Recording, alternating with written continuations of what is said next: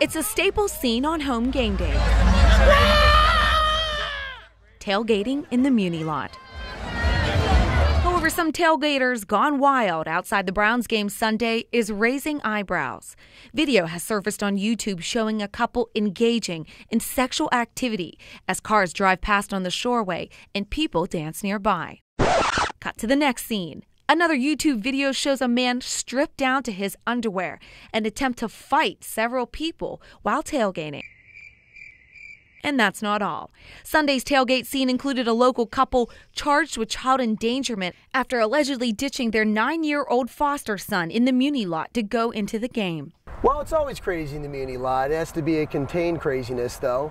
Now, if you've ever tailgated in the Muni lot, certainly you'll recognize this van. It is the home to the Browns bunch, a staple in the Muni lot as well as the national tailgating scene.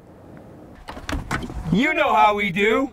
The Browns bunch aren't necessarily surprised by the videos, just a little disappointed. You're always going to have some bad apples, but the way I kind of look at it is if you're in a department store, you're going to have a few shoplifters. Are you going to shut down the whole department store because of a couple bad people? You get a lot of fair weather fans who want to get all their Browns pride in a short time.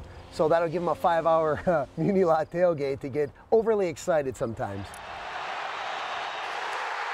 Meantime, the Browns have released a statement reading, "We strive to create a fan-friendly environment at the games or surrounding the stadium. We work with the city to limit that type of behavior." But you have to be responsible about it. At the end of the day, you do have a job, you do have family, and they're going to find out about this stuff. Well, it's too much if you're going to offend other people. Keep it amongst yourself. You know, if you're going to be a little bit out of control, then you're going to need to do that. Probably stay home and not ruin the tailgating experience for everybody else. In Cleveland, Melissa Reed, Fox 8 News.